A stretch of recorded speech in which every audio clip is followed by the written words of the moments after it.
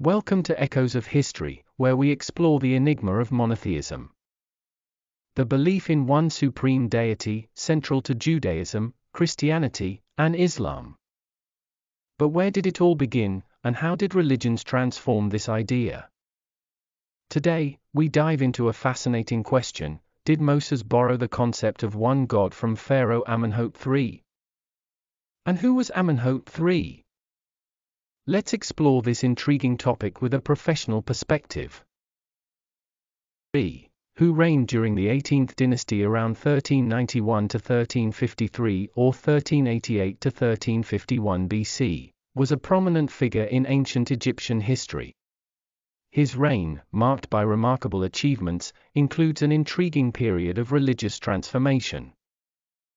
During Amenhotep III's era, he introduced a significant shift in the Egyptian religious landscape. He notably elevated the god Amun to a supreme status, effectively moving towards a monotheistic belief system. This transition served two primary purposes. Firstly, it curtailed the considerable power held by the priesthood, which had wielded influence through various deities. Secondly, it demonstrated Amenhotep III's visionary and innovative approach to governance. Amenhotep III's reign saw a period of relative peace and prosperity in Egypt, which was in part attributed to the consolidation of religious beliefs under the banner of Amun. However, with the pharaoh's passing, the traditional polytheistic beliefs and gods began to resurface, as they were deeply ingrained in the Egyptian culture. While the religious revolution initiated by Pharaoh Amenhotep III did not lead to the long-term establishment of monotheism in Egypt, it laid a foundation for subsequent developments. The transition to monotheism in the ancient world would take centuries, ultimately evolving into distinct faiths, including the rise of monotheistic religions like Judaism. Amenhotep III's reign remains a compelling chapter in the history of religious and cultural transformation.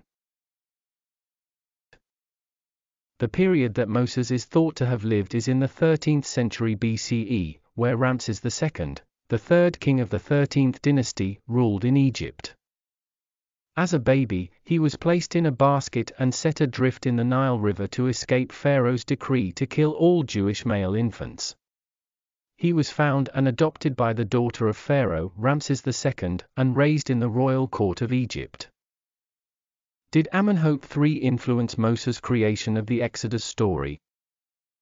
I think yes. If we are going to talk about the historical line, Amenhotep III had announced that there was only one God and he was Amun. Moses, raised by the daughter of the Pharaoh, Ramses II, gave you the opportunity of education and learning the history of the past pharaohs, gives him the opportunity to create the same story that later gave you the name Exodus, with the idea of the escape of the Israelites from Egypt to the Holy Land.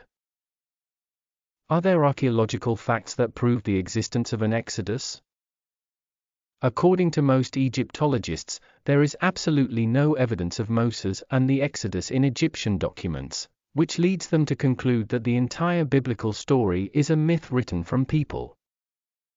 If we seek the origin of monotheism, credit might indeed belong to Pharaoh Amenhotep III, who introduced the concept of a single god to consolidate power and counteract priestly influence. Exploring the historical mysteries and the evolution of belief systems is a fascinating journey. If you want to continue uncovering the intriguing stories of our past and the complex tapestry of monotheism's development, don't forget to hit that subscribe button and ring the notification bell. Stay curious, stay informed, and join us on our quest through history.